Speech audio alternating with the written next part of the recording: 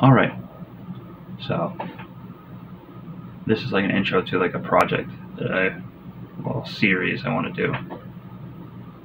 What I want to do is I want to be proficient in Godot, so I'm going to give myself like a 30-day challenge where I try to learn something new from Godot or work on a game for 30 days.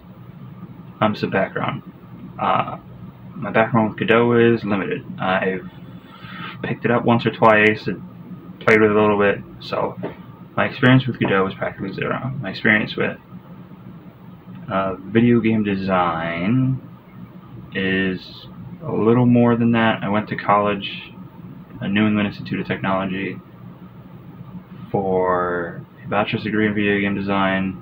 After college, I worked at Vicarious Visions for 6 months. Nothing impressive. I was a game tester for Skylander Superchargers, and I haven't really done anything with my degree since. I currently work IT for a public school, but that's all besides the point.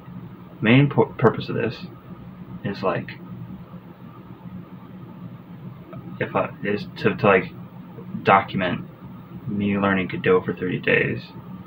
And the reason I'm documenting it is because I think it'll help me. I have a bad habit of starting things and like not keeping with them, so I'm hoping this video series would be my like silver bullet to that, or at least help me like keep with something long enough for me to learn it. So we'll see where this goes, but I've already started and I kind of want to do like a day one, so this is like technically like the beginning of day two. It's 4:30 in the morning is what I wake up to like get ready for work.